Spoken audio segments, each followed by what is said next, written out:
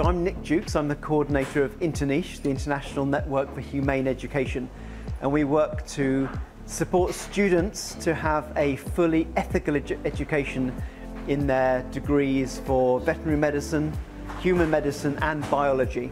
So our work is to help introduce humane innovations and to replace animal experiments and other harmful animal use.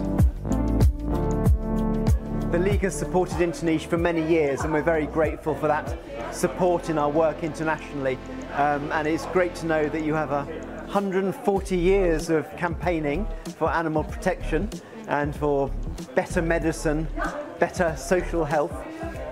So it's good to be here in Zurich and to also present our new film episode from our DVM Training the Animal Doctor film series, and this specific episode, Surgery in the Sindava Canine, looking at advanced surgery for dogs and how innovative techniques actually do a much better job to guarantee that students can graduate having mastered these surgeries instead of having gone through problematic animal experiments and having very few opportunities to really develop the confidence and the competence to be good surgeons.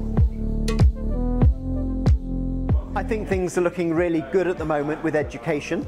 The innovative tools, whether it's software, non-animal mannequins and models, and other approaches are all developing very fast through good computer software and hardware, through good developments in material science. So there's some really good virtual laboratories, really good materials to simulate animal tissue in veterinary medical surgery training, for example.